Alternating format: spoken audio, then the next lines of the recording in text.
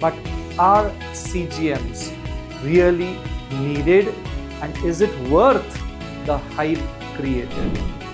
First, let's talk about the accuracy of CGM vis-a-vis glucometers and venous blood.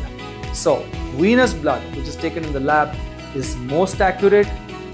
Capillary blood taken from the fingers through a glucometer is next level accuracy, and CGMs tend to be lesser accurate than both of these because they are picking up from the fluid in between the cells. So especially if there is a lot of fluctuating in sugars, you may not get very accurate responses. Also, we've been managing diabetics for the last 11 years. 16,000 people are free without CGMs, and we have found that whenever people take on to CGMs, usually the sugars show 10 to 15% less. So at times your decisions to change medications are not that accurate.